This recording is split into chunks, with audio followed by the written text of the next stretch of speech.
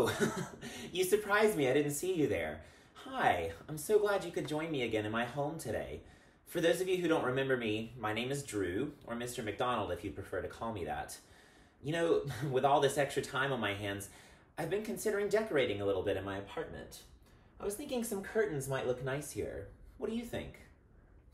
Except, I want to make sure I get the right size curtains. How tall do you think the curtains should be? Do you have any suggestions?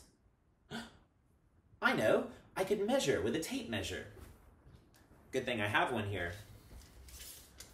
Alright, let's see. It looks like from the top of the windowsill to the bottom is 58 inches. Although, if I'm going to put curtains here, the curtain rod's actually going to be a few inches higher, and I'm probably going to want the curtains to hang a few inches lower as well. So instead of 58, I don't know, what do you think? Maybe 62 to 65, something like that? I know there are 12 inches in a foot. I know that 12 times 5 is 60, so probably a little more than 5 feet. I think that would be reasonable. So, like I said, thank you so much for joining me again today. Today, we're going to be reviewing the ratios and rates topic in 6th grade math. This is topic 5 in your Envision workbook. And of course, we're going to have some of my best friends help us out. I've just been playing my favorite game, Dominion, with some of my absolute best friends. Those of you who joined me last time might remember them. This is Frida, this is Jeffrey the guinea pig, and this is Banana Gift. Whew. Jeffrey's hair sure has gotten long during this quarantine. Do you want a haircut, Jeffrey? I think I could help him out. That's better. That's the Jeffrey I know. We've been playing this game for a while now, and it's actually starting to get kind of hot outside. So we were thinking it might be nice to have some chocolate milk. I have a really good recipe that I like to use. Here, why don't you come into the kitchen and we'll look at it. The chocolate milk recipe that I like to use is on the side of the Hershey's cocoa container. Let's have a look at it. As you can see, the recipe says perfectly chocolate hot cocoa, but it actually works just as well for cold chocolate milk. The recipe calls for 2 tablespoons sugar, a dash of salt, 2 tablespoons of Hershey's cocoa, 1 cup of milk, and a 1/4 teaspoon of vanilla extract. Sometimes I love to make this chocolate milk for myself, but right now, Frida, Jeffrey, and Banana Gift all want some. I don't think that's going to be enough to make the recipe for all of us. What's that, Jeffrey? I can scale up the recipe? What do you mean? Oh, that's right. I can make an equivalent ratio table to find out how much I might need for 4 people. Why don't we go to my whiteboard and find out? Here, I've made an equivalent ratio table to show the recipe for chocolate milk, and I can use it to come up with how much I need to use for any number of people. Here, I've made an equivalent ratio table for the chocolate milk recipe. It shows the recipe, and it will help me find out how much of each ingredient I need to use to make chocolate milk for any number of people. Now, do you remember what a ratio is? I know. Let's check the Envision workbook. I love that they have the glossary in here. It's really helpful. Let's have a look. A ratio is a relationship in which for every X units of one quantity, there are Y units of another quantity. They even give an example. You can see there are 4 squares for every 3 circles. So you could say that the ratio of squares to circles is 4 to 3. Let's see how that relates to this recipe. For example, you could say the ratio of cups of milk to tablespoons of cocoa is 1 to 2. Or you might say, for every cup of milk, there are 2 tablespoons of cocoa. Some people also use the word per. Like, for example, you might say, there are 2 tablespoons of sugar per cup of milk.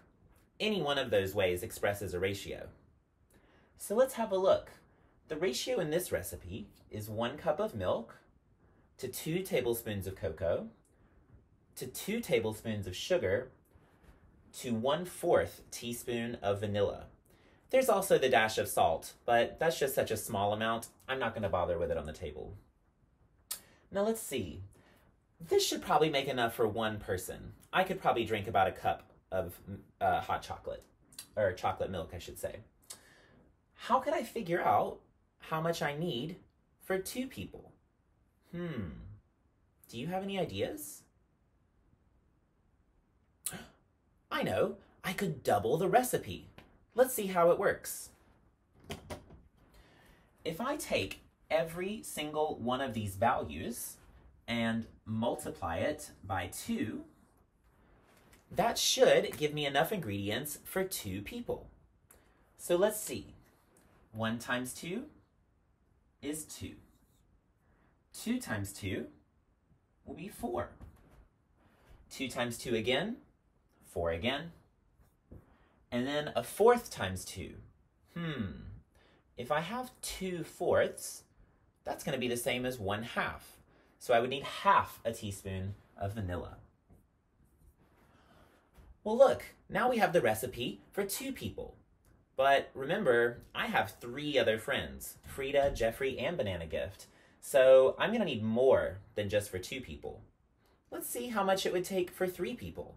How do you think I would work that out? I know. Instead of multiplying by 2, I'll multiply by 3, or triple the recipe. Now, I know sometimes people multiply the number before by 3. That's not something we should do, though. We should always start with the original recipe and multiply that by 3.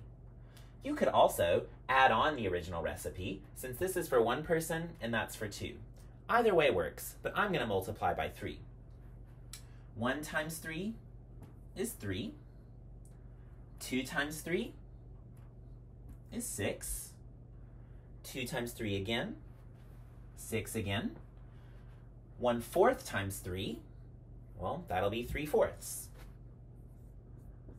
So for 3 people, I would need 3 cups of milk, 6 tablespoons cocoa, 6 tablespoons of sugar, and 3/4 teaspoons vanilla. I still need to work out for 4 people, though. I think I know what to do at this point.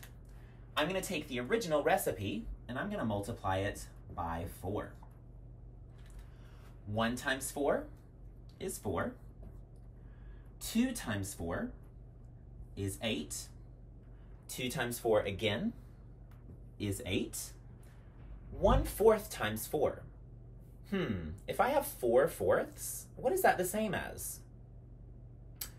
4/4 should be the same as 1.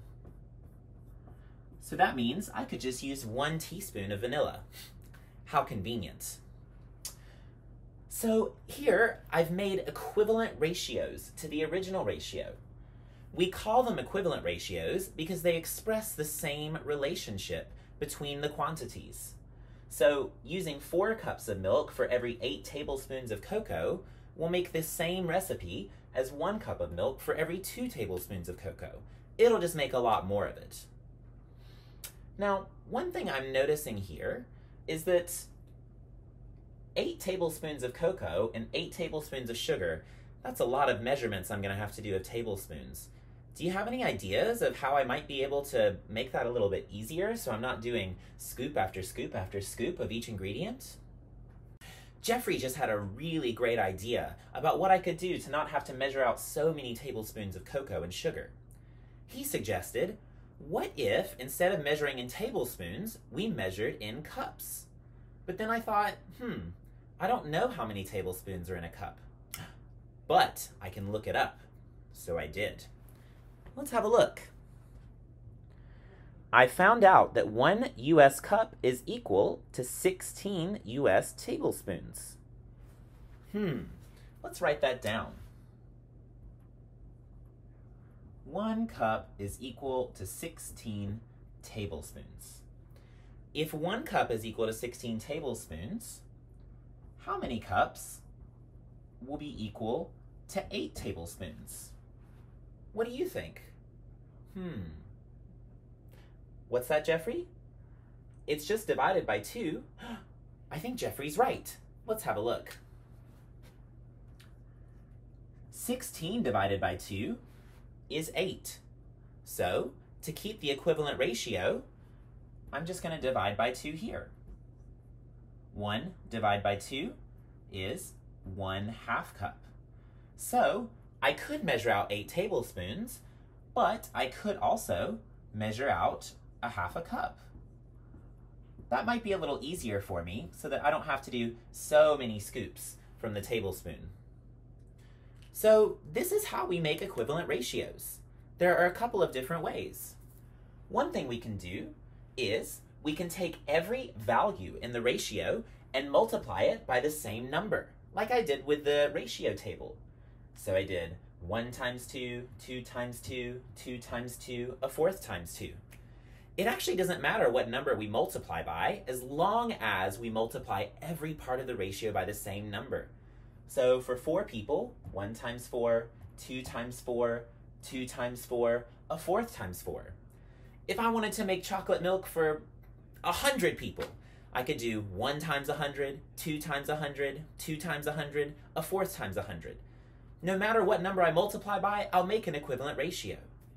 But we can also make equivalent ratios by dividing, like I did in this example. Here's a ratio. 1 cup equals 16 tablespoons. That's normally how you see it written, but we could write it like this as well. That's often how we see ratios written, with a colon. As long as I divide both parts of the ratio by 2, I should end up with an equivalent ratio. 1 divided by 2 is 1/2. 16 divided by 2 is 8. So, 1 cup for every 16 tablespoons is the same ratio as 1/2 cup for every 8 tablespoons. Wow, equivalent ratios sure do make making chocolate milk a lot easier. Well, now I have everything I need to make that chocolate milk. I've got the milk, the sugar, the cocoa, the vanilla, and I've got salt. Hey look, Jeffrey, it's your cousin Lenora. I've also got the measures that I need. Here, I've got a 1/2 cup measure for the cocoa and the sugar. I've got a teaspoon measure for the vanilla. Now, I do also have a cup measure for the milk, but conveniently enough, my blender here has a scale on it. So I'm just going to fill it up to 4 cups. All right, so I'm going to pour the milk all the way up to 4 cups. And then I'm going to grab my sugar. I'm going to pour it into the 1/2 cup measure.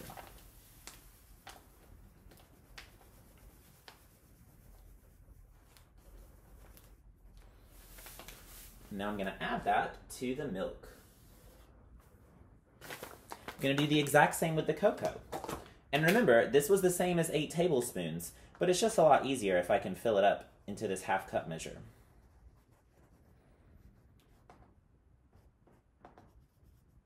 All right, there's my 1/2 cup of cocoa. Woo. And now I'm going to do my 1 teaspoon of vanilla.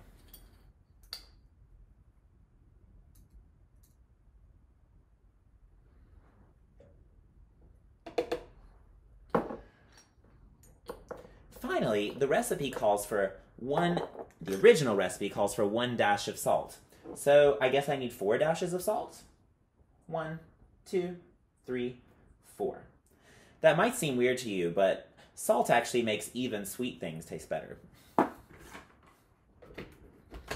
All right, the moment of truth is upon us. Ooh, that looks so good.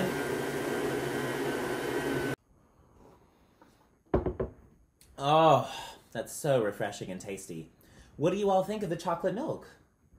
Oh, thanks, Frida. I worked really hard on it. Oh, thanks, Banana Gift. It was really important that we did that accurate math to make sure it turned out good. What's that, Jeffrey? Well, Jeffrey says he likes it, but he thinks that his chocolate milk recipe is even more chocolatey. Well, why do you think it's more chocolatey? Why don't we have a look at Jeffrey's recipe? So here I have my recipe and Jeffrey's recipe. Now, I've only decided to focus on the milk and the cocoa because ultimately that's what's going to determine how chocolatey the chocolate milk is. So let's see. I use 1 cup of milk to every 2 tablespoons of cocoa. Jeffrey likes to make a little bit more chocolate milk for himself, so he always uses 1.5 cups of milk to every 4 tablespoons of cocoa. Now, this is a little hard to compare, because on the one hand, Jeffrey's recipe does have more cocoa in it, but it also has more milk in it. So at the moment, it's a little hard to tell if it's actually more chocolatey. What do you think we could do to compare and find out whose recipe is more chocolatey? Well, sure, we could make it, and trust me, I am in a minute. But let's see how the math checks out. I'm thinking that what we could do for both is make an equivalent ratio table. So let's start out by finding out how much milk and cocoa we would each need for 2, 3, or 4 people using our recipes. So let's see. For me, well, we already did this. It would be 2 to 4 times 3 would be 3 to 6, and then times 4 would be 4 to 8. Now let's look at Jeffrey's recipe. 1.5 times 2 is going to be 3. 4 times 2 is going to be 8. 1.5 times 3, 4.5. 4 times 3, 12. 1.5 times 4, 6. 4 times 4, 16. How might we use the tables to determine whose chocolate milk is more chocolatey? Well, I see here, when I make my recipe for 2 people, I use 4 tablespoons of cocoa. And I can see that when Jeffrey makes his recipe for just 1 person, or 1 guinea pig, he uses 4 tablespoons of cocoa as well. So if we both use 4 tablespoons of cocoa, could we use that to determine whose chocolate milk is more chocolatey? Well, I use 2 cups of milk for 4 tablespoons of cocoa, and he uses 1.5 cups of milk for 4 tablespoons of cocoa. Do you think more milk or less milk for the same amount of cocoa will mean more chocolatey? Well, I think it makes sense that less milk is going to mean more chocolatey if both recipes have the same amount of cocoa. So, this tells us that Jeffrey's recipe is more chocolatey. Turns out you were right. He must have really well-developed taste buds. But you know, I just want to double check, and I see there's also a place in both of our tables where we both use 3 cups of milk. Let's see. When I use 3 cups of milk, I use 6 tablespoons of cocoa. When Jeffrey uses 3 cups of milk, he uses 8 tablespoons of cocoa. So, if we both use the same amount of milk, it would make sense that whoever uses more cocoa must have a more chocolatey recipe. 8 is more than 6, so once again, this just confirms that Jeffrey's recipe is actually more chocolatey. The key point here is that if we're comparing 2 different ratios, we need to find a common part for both of them. Or sometimes this is called a common term, as numbers in a ratio are usually called terms. So here I found a common term of 3 cups of milk, and then I could compare how much cocoa there was in each recipe. Or I could use the common term of 4 tablespoons of cocoa, and then use the amount of milk to determine whose recipe is more chocolatey. Either method works just as well as the other. They both brought us to that same conclusion. But, like they say, the proof is in the pudding, or in the chocolate milk. So let's make it and find out. Ooh, you were right, Jeffrey. That is more chocolatey. Maybe actually a little too chocolatey for me, which is something I thought I would never say. But if it works for you, then that's great. You know, after making all this chocolate milk, now I'm pretty much out of cocoa, so I'm gonna need to buy some more. Let's go online and go shopping for cocoa. I'm going to look online for some more cocoa, and I want to get the best deal possible. I want to try and save as much money as I can while still getting a good amount of cocoa. Here, I'm noticing this is the cocoa I normally buy. It's $4.19 for 8 ounces. But I just noticed there's an even better deal over here. This one is $3.99 for 8 ounces, which is also the same amount. Therefore, that must be cheaper. However, when we were looking at this, Jeffrey noticed something else. This cocoa is on sale, and it's $4.19 for 10 ounces. Do you think that's a better deal? You have to pay more, but you also get more cocoa. Let's go find out if that's actually a better deal. I'm going to be determining the best value for money using unit price. Now, a unit price is the price per one item. It's a special type of unit rate, and this is also a ratio. So we can use the same methods that we used before to come up with the unit price by multiplying or dividing by the same value. So, for example, the Simple Truth cocoa is $3.99 for 8 ounces. If I wanted to find out the unit price, I would need to work out how much it costs for 1 ounce. I'm going to use a double number line this time just to mix it up a little bit. It basically works in the same way as an equivalent ratio table. It's just a little easier to move up and down. For the Seiko cocoa, I'm going to work out the unit price as well by finding out how much it costs for 1 ounce. Once I know how much they both cost for 1 ounce, I can look at the lower price to figure out which is the best value for money. So let's have a look. If I know how much 8 ounces costs, what will I do to work out how much 1 ounce costs? I know, we'll divide by 8.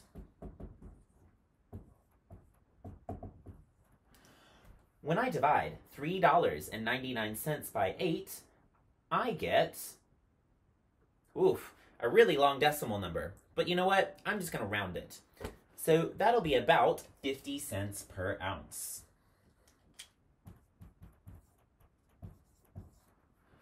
I'm going to do something similar with the Seiko cocoa, but because it's in a 10-ounce container, I'm going to need to divide by 10 to find out the unit price.